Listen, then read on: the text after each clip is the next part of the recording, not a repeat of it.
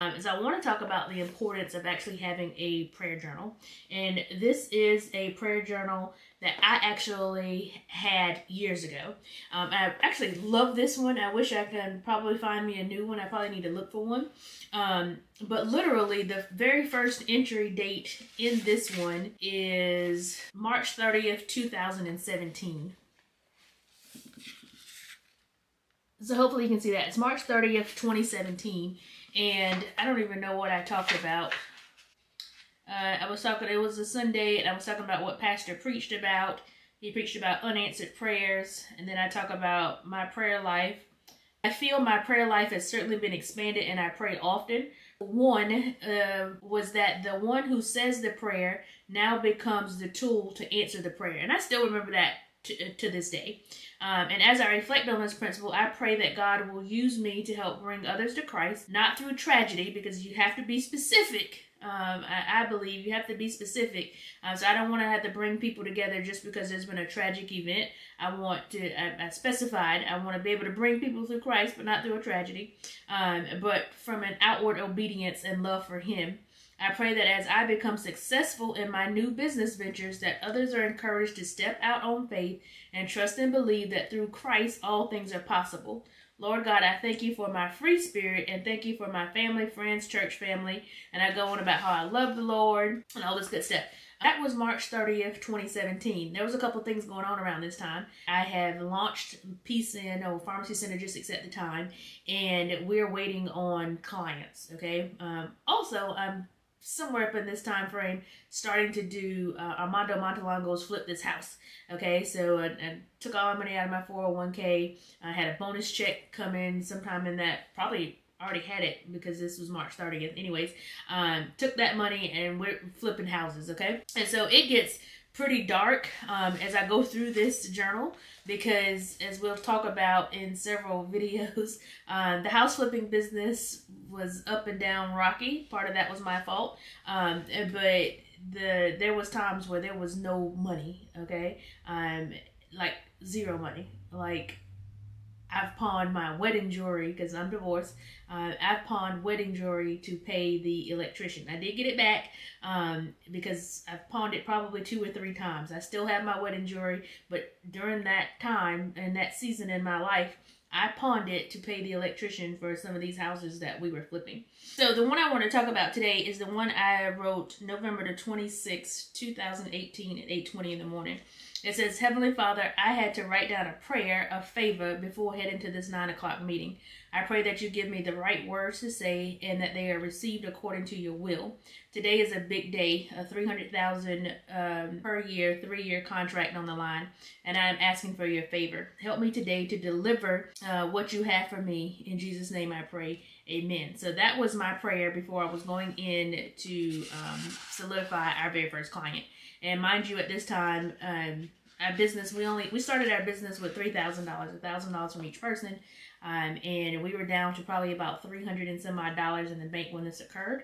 I also had to quit my job, the PRN job or part-time job I had at the CVS right before I took this meeting, because they said that my business was a conflict of interest with me being a pharmacist. Okay, we'll talk about that another time. But anyways, I ended up quitting, and then I had to go and do this meeting. So November 26th, I'm praying about the meeting that I got to go to.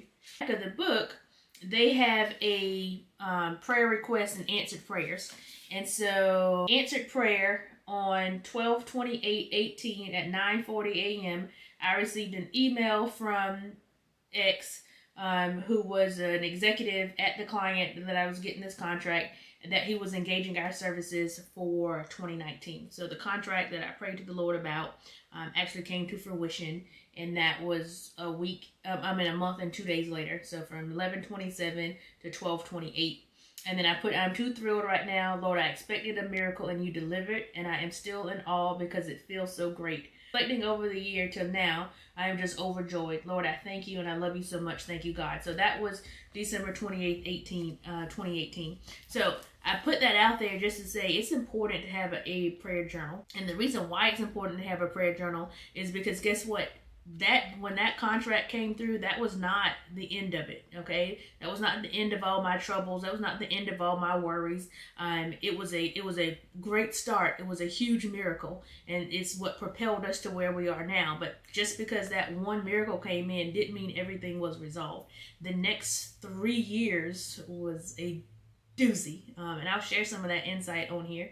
But the whole point of it is, as we're still in that storm, still going through that storm, those other challenges that came, it's important to go back and reflect on what the Lord has done for you. You know, you can go to the Bible, and you can actually see the blessings that the Lord has done in there. You can hear other people's testimonies from church. You can hear other people's testimonies from social media about how the Lord delivered them and how the Lord blessed them. You can hear that, and it can be encouraging to you, and it should be encouraging to you, because your story is not a story and a testimony for just you. Your story and what you've been through and how the Lord has blessed you is to be shared so that it can encourage somebody else.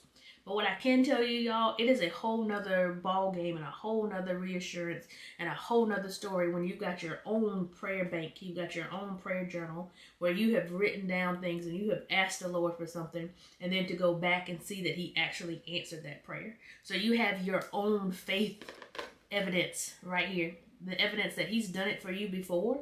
And guess what? He'll do it for you again. If he made a way then, he'll make a way again. So it's very important that you have a prayer journal, in my opinion. If you don't have one, it doesn't have to be a true prayer journal.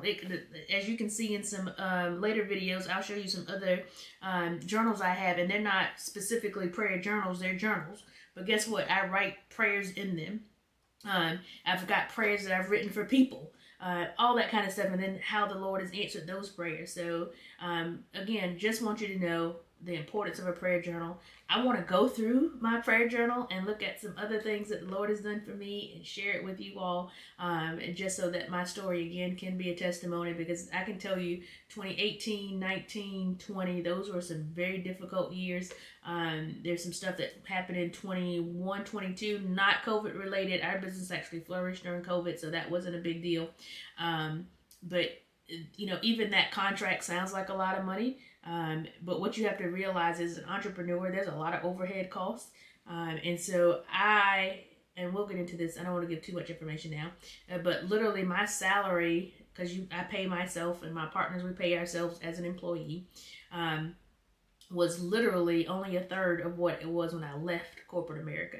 And there was some times where I was the only one getting paid, because I was having to do the actual work myself, and we couldn't afford to pay everybody and get the business going. And so it wasn't until January 1 of this year, 2024, that I'm actually back at my original salary that I had when I left corporate America.